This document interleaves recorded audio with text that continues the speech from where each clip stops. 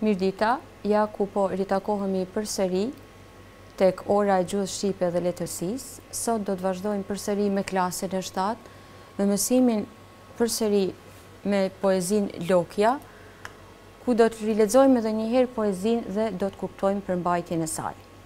Para se të vazhdoj, ju besoj që detyrën e shtëpisë që ju kam dhënë e keni përfunduar dhe poezinë e keni mësuar përmendsh.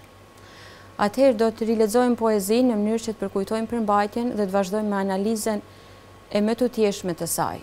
E në ballku e mbaruen lulet, shurt a vendi e shtëpia tyt. Jo, me loke një dyt, në për shtëpi ma nuk u gjet. Vetun zbardh e vetun erët, me kryen hi e shuemja plak. Një dorë krande me i ba flak, për mbi votër kush s'ja qet. E disprohet me vetveti, që nuk bani kur një djal, sot e reja i kish dal, bashk me dritë për dru në shpat. Kish mbaj zjarmin ndez mbi votër, ja kish njom njat buk e mjera, edhe Lokja me gjithë tjera, kishte dal me petkan shtat.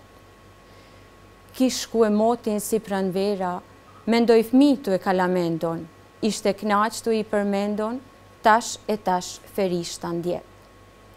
E disprohet kejve mendja, or e qast të trina e shkreta, i alyp mordes në nënkimet veta, por mizorja nuk ja jep.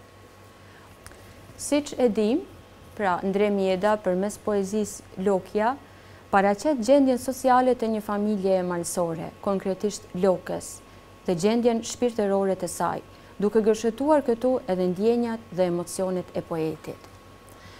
Për të vazhduar me tutje që ne ta kuptojmë më mirë poezinë, unë këtu ju kam dhënë një përshkrim të portretit fizik dhe moral të Lokës, duke ilustruar me një fotografi. Ju do të vëreni ilustrimin dhe do t'jepni përshkrimin se çfarë shihni ju te ky ilustrim. Unë ju kam sjell disa fjalë, një përshkrim të shkurtër. Pra, në bazë të ilustrimit ne shohim që është një moshuar, ndoshta me një veshje malsore, me flokë të bardha, të thinjura, fytyrë me rudha e kërrusur, e vetmuar, e dëshpëruar, e trishtuar. Një heroin, e pa përkullur e sy pa trembur, sakrifikuese, një nën stoike. Besoj që ju njihni njerëz si Lokja, në mos jo prindrit tuaj, edhe unë e njoh një. Që poezia tjetë me e qartë, ne do t'interpretojmë dhe analizojmë atë. Cilat janë ato vargje që pasqyrojnë me qartë vetminë e Lokës? Ju me siguri i keni gjetur përpara meje. Ato janë, jo me Lokën një dytë, në për shtëpi ma nuk u gjet. Vetun zbardh e vetun erët, me kryen hi e shuemja plak. Pra këto janë vargjet cilat tregojnë që ajo ishte e vetmuar, ndihej e vetmuar. Poeti mban një qëndrim patriarkal në poezi. Si paraqitet ky qëndrim në poezi? Lokja ndihej e dëshpëruar që nuk pati kur një djalë trashëgimtar, i cili përveç të tjerave do të ishte edhe ndihmë fizike për te. Por nga sa strofa përbëhet poezia dhe nga sa vargje? Me siguri edhe ju e keni vrejtur që poezia përbëhet nga 6 strofa me nga 4 vargje. Dhe lloji i strofës që është përdorur në këtë poezi, pra është 4 vargëshi apo katrena. Kurse skema e rimës është ajo A, B, B, C. Po të shikojmë poezinë që nga fillimi deri në fund, vrejmë të përdorura edhe disa figura letrare, të cilat janë antiteza, krahasimi, epiteti dhe metafora. Këtu ju kam sjell që ju ta keni me të qartë edhe një skemë të figurave letrare.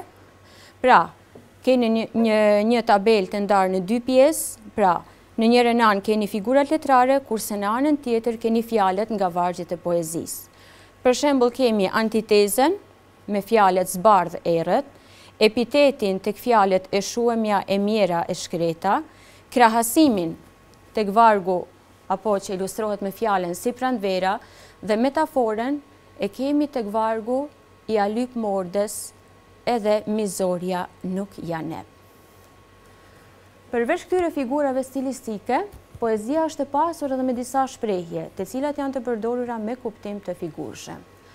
Ato shprehje janë me krye në hi, që do të kuptohej që lokja qëndron e vetmuar afër zjarrit apo hirit, bashk me dritë, që nënkupton herët në agim apo mëngjes, me janjom, që nënkupton i a kishte përgatitur ushqimin, dhe e fundit është i a lyp mordës, që kuptojmë që lokja i a kërkon vdekjes.